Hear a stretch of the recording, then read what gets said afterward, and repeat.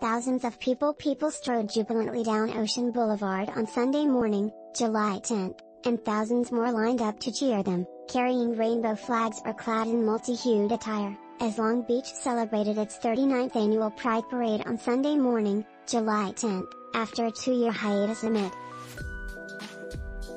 Long Beach's Pride Parade and its accompanying festival, which began Friday with a teen event and continued through Saturday with music, a rainbow roller rink, community walls for guests to share their stories and much more, has long been among the largest Pride celebrations in the region.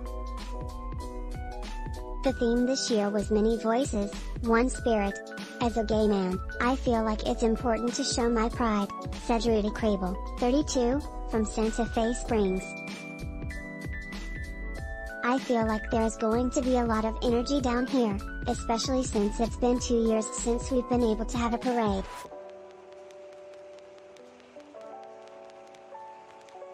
The parade, the city's second largest event, trailing only the Acura Grand Prix of Long Beach, was expected to draw as many as 80,000 people. And the streets were packed as the participants rolled or walked through the community on Sunday.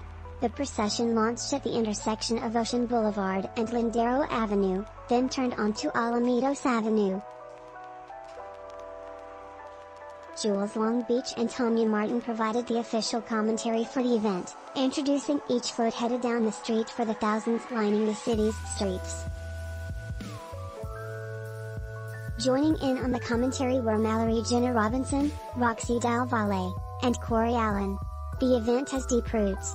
The inaugural Pride Month in the U.S. was held in June 1970 to mark the 1-year anniversary of the Stonewall Uprising in New York City.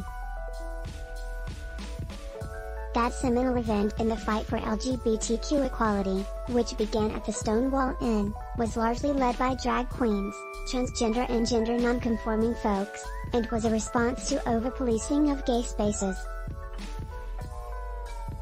It sparked a city and national gay rights movement.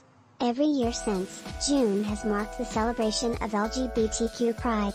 Long Beach Pride kicked off 14 years later, in 1984. To do so, its co-founders, Bob Crow, Marilyn Barlow, and Judith Doyle, the latter of whom died earlier this year, had to overcome myriad obstacles.